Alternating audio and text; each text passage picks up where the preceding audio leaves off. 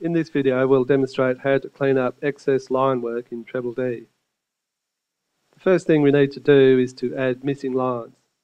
When we overlap modules in TreblD, we sometimes end up with a missing edge where the modules meet. It can happen on external walls at what we call the inner angle. If we have missing edges and we start erasing, we're going to get some dramas. As you can see in this black and white dream sequence, there's the missing edge. If we go inside and erase, the outside wall disappears. So we just quickly rotate around the outside of the model and check the inner angles, especially down at the floor level. Then we draw in any missing lines. Then we select the eraser tool and rub out any lines we don't want.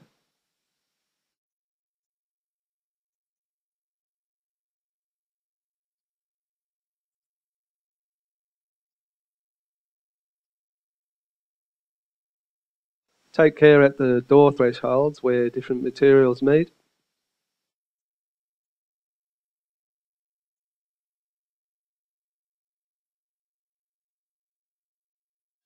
Clean up the inside walls.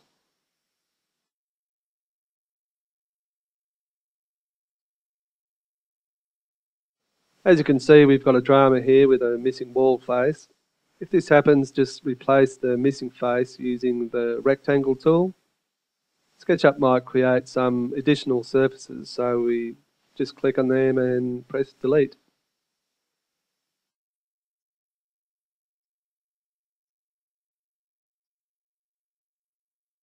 And it's a bit annoying, but sometimes when you're erasing, SketchUp will reverse the wall face and show a different colour. If this happens, just ignore it and carry on erasing. It will probably come back to normal. If not, click on the wall face, right click and select reverse face. Now work your way around the outside and that's it. The job's done. The erasing might seem like hard work at the time, but for a model like this it takes less than 10 minutes and you've created something that can now become spectacular.